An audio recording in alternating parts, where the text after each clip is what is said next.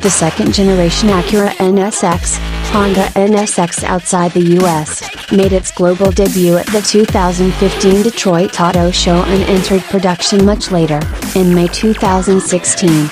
Even though the actual road car was launched for the 2017 model year, it was preceded by a concept car in 2014 and was advertised as early as 2012.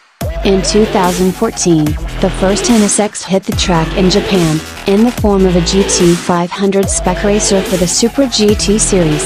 Essentially a beefed-up version of the road car with a comprehensive aero kit to help with downforce and cornering, the Honda nsx-gt replaced the HSV010GT, which in turn replaced the first generation NSX.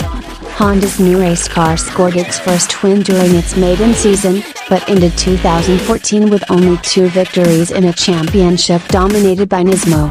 A similar scenario followed in 2015, with Autobox racing team Aguri and team Kun Yamitsu bringing Honda 2 wins.